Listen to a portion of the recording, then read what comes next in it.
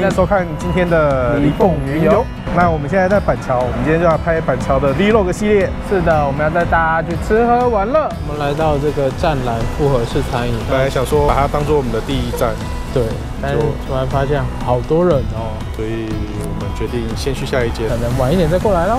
今天运气不好，就是刚好台风天，有点下雨，有点狼狈。对，我们尽我努力的拍。我们现在在板桥祖传弹米糕这边，那它的特色就是弹米糕，然后你还可以另外加一颗水波蛋，水煮这个叫做水包蛋包。水波蛋是什么？那水煮这个水煮蛋包就是半熟蛋，那戳破它。希望观众不会觉得这画面很恶心，它其实是一个非常舒服疗愈的一个画面。这一颗水煮蛋有点熟，没有太多蛋黄的那个美感，它就是蛮特别，就是让你用水煮蛋配这个弹米糕。它的上面这个肉还有就是炒那个虾米的味道，所以跟我们一般吃到的弹米糕味道会多一个虾米海鲜的味道。来，接着看辣椒喽，你看辣椒就是这种，它有点像辣椒沙肠的那种。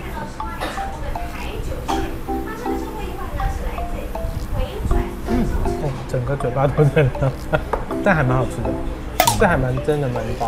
除了米糕可以加蛋之外，它的这个汤啊，然后还有鸡丝面都是可以加蛋。这个是鸡丝面加羹汤，对，然后这是金针排骨汤。对，那它有蛮多不同口味的排骨，像是加冬瓜、加苦瓜，或者是加萝卜的排骨汤。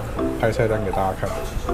那我们来看它的金针排骨汤，很清淡，它没有特别的那种味精的感觉。然后就是淡淡的金针花香味道，然后香菜的香味。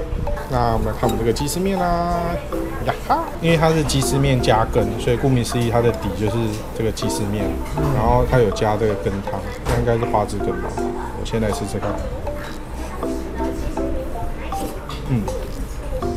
这个花枝羹还不错，羹的底应该是有加蒜头跟沙茶，然后还有一点油葱酥，还蛮香的。我刚刚一开始想说，羹汤一般我们看到的都是很浓稠的，然后它加鸡丝面，那鸡丝面不是就糊在里面？后来我们发现它的汤是那种比较清汤类的，那这样配鸡丝面就很对味。据说板桥的羹汤以清汤为主流哟。好，我们吃完第一家之后，天气总算有点放晴的感觉，那我们可以继续回去吃其他家喽。对，希望等一下不要再下雨。那我们现在在这个津味肉圆，今天来这边点了3样，一个是面线，然后肉圆跟贡丸汤。它的当归系列，它有分就是猪肉、羊肉，那你可以选择加米粉、冬粉、面或者是白饭。那我们今天选的就是米粉，凤梨不吃羊肉，所以我们就选猪肉这样。那它的猪肉其实蛮多的，满满的猪肉，猪肉有一点点入味，就一点点而已，所以我觉得还好。它的汤就是刚端上来的时候，其实味道是蛮香的。那我们现在喝一下它实际的感受。就是那个中药，然后有当归的那种味道，还不错。那我们来试一下它的米粉有没有入味。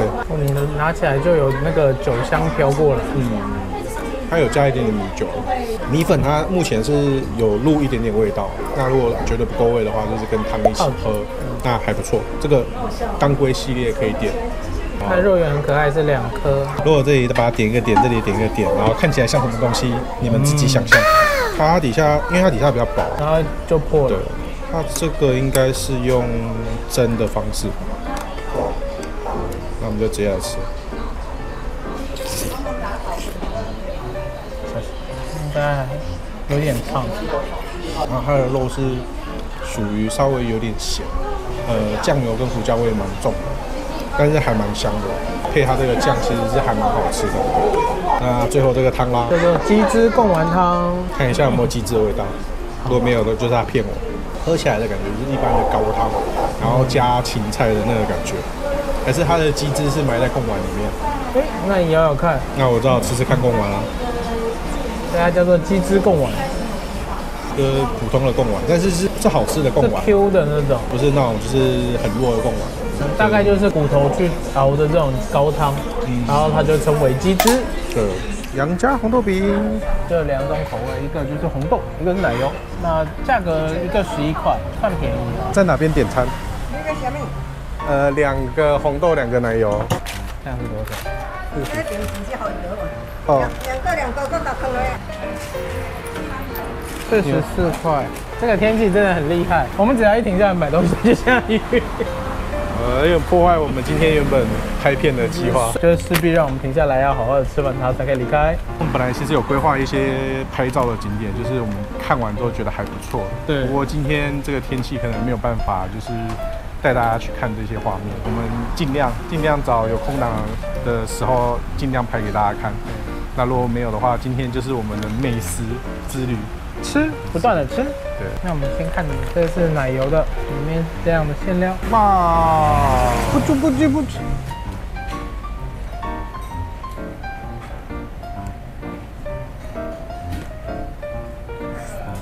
一咬就有挤出来的感觉。味道如何？味道我觉得还不错，不会说特别的甜，就是一个很朴实的红豆饼。红豆更烫，很香的红豆。11块一个。那我们在杨家红豆饼对面发现了这个蒸汽机车展示馆，出发。然后旁边放这个火车头，它的蒸汽机车应该就是这个吧，就是对火车，那叫做一般谷物D51型。那因为外面现在正在下着大雨，那我们就找了这几个网友推荐的晴子冰室，因为它里面有太奶的鸡蛋糕。那今天不是太奶口味，是提拉米苏口味。今天点了2份冰，我点的这个是牛奶糖老苹果，老板点的是生日朱古力。它的外观把它做了一个球形，这样对，视觉效果还不错。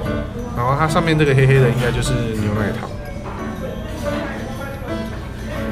它的上面的这个粉，最上层是肉桂粉，下面有糖霜，再来才是牛奶糖。它的这个冰淇淋，我挖旁边的角落给冰沙，它看起来不是那种淋上去，它是有点混的，就是它是黑糖跟白糖，然后这样交错的那种感觉。吃的话就会有4层的口感，就是糖霜、肉桂、糖水，然后还有牛奶糖。很丰富。可是它应该还有一个老苹果，还是它的外形是老苹果？应该不是吧？那我的也叫做老苹果了。这个我就不太清楚。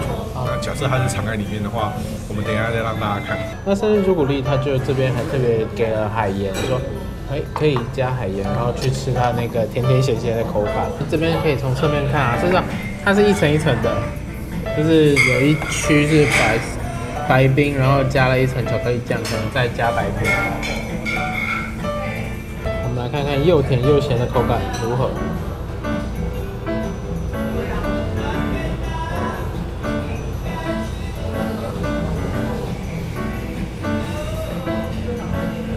我好像撒太少，没什么口感。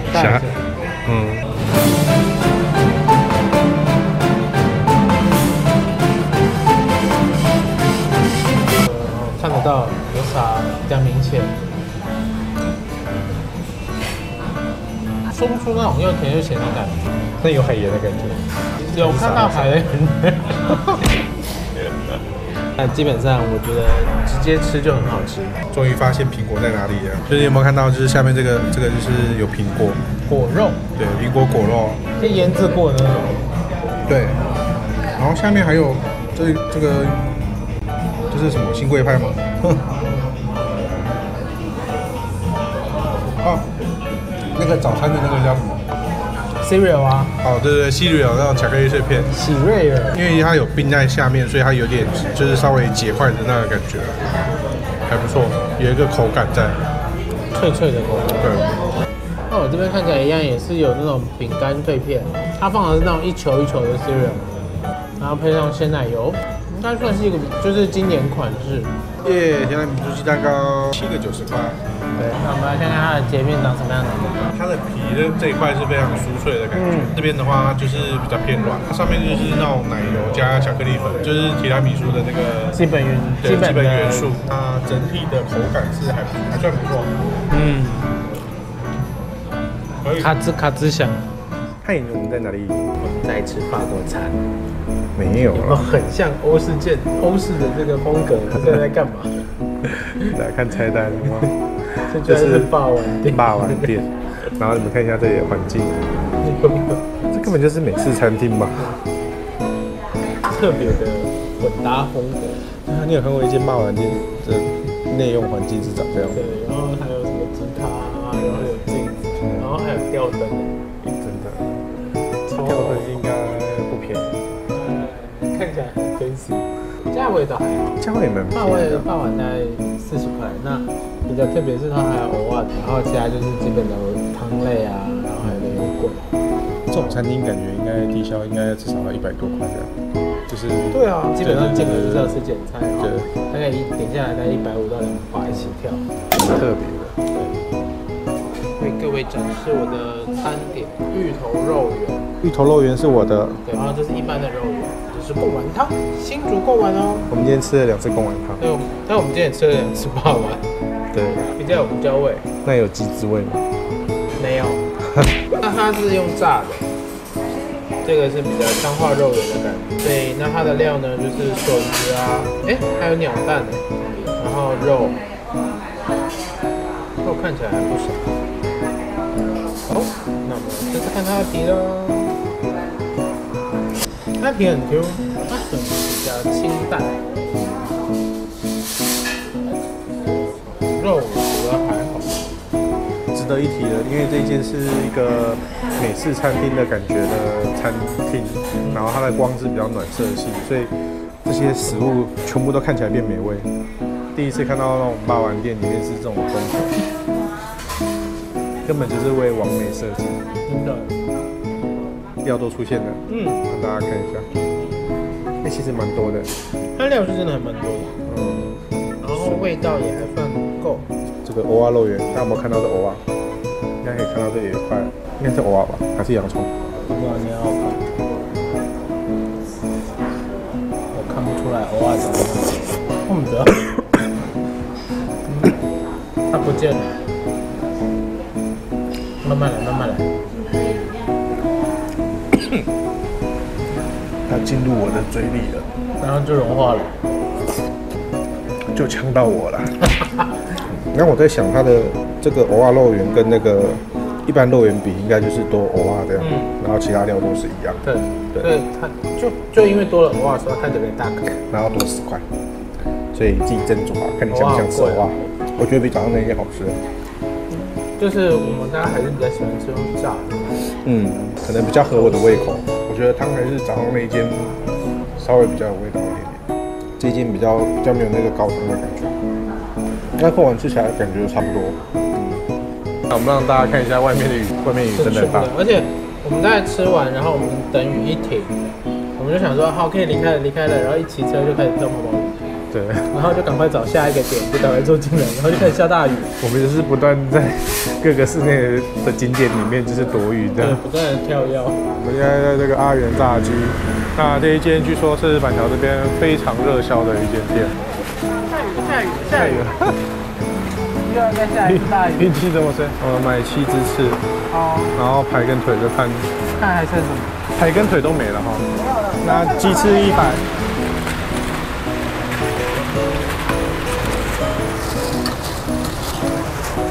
3点36分哦，在3点开始卖，那现在已经鸡排跟鸡腿都卖完了。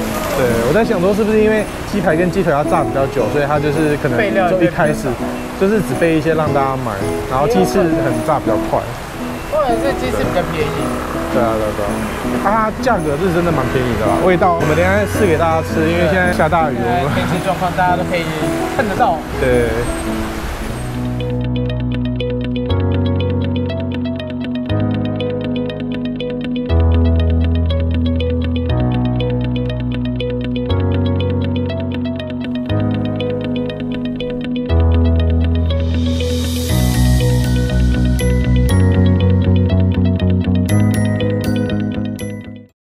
住这个趣淘漫旅，回到饭店稍微整顿一下，我们就开始吃我们的阿元炸鸡。因为我们从买到现在应该已经隔了有1个半小时，那我们一样吃吃看它到底好不好吃。那这个是100块7只，我现在吃好吃的话就给它过，就表示它原本应该更好吃。其实还是不错蛮香的。它是那一种没有撒很多胡椒粉的，但是它的皮就是有那个咸味。然后裹的粉事实上是有调味过，对，应该是。然后里面的肉也是有味道、有入味的。就是比较可惜的是，因为我们想说我们大概3点半到那边，可能还买得到鸡排跟鸡腿，殊不知那时候到的时候已经卖完了。可是你的前一个人他好像还有拿到鸡腿。对，我在想那个是不是预定还是怎么样？那这个就是阿元炸鸡，还蛮多人会开车或骑摩托车，然后特地绕过去买的。对，而且一次都买整袋。那如果有来板桥的话，可以试试看。那我们的板桥 Vlog 就到这边准备结束了。这次就是背这个 Gaston Luga 的包包来出游，这边跟大家分享一下我们的背后心得。是的，它容量大概就是不算大，大概就是1天的行程。那你如果不用特别带衣服啊，装水、装一些基本的东西是够的，就是非常适合1天的旅游。是一个非常适合轻旅行的一个背包，尤其是你在城市这种旅行还蛮适合的。它有一个比较明显的缺点，就是它没有很多的内袋，所以说如果你有很多那种小东西要装的话，会有一点点不方便。除了这个之外，它其实整体背起来都还蛮舒服的。对，以上就是我们这次背包的使用心得，推荐给大家。更多详细的资讯可以参考我们影片说明栏的介绍。喜欢我们今天的影片，记得按赞并分享。想看更多影片的话，记得订阅我们的频道，同时开启小铃铛哦。我们下次见喽，拜拜。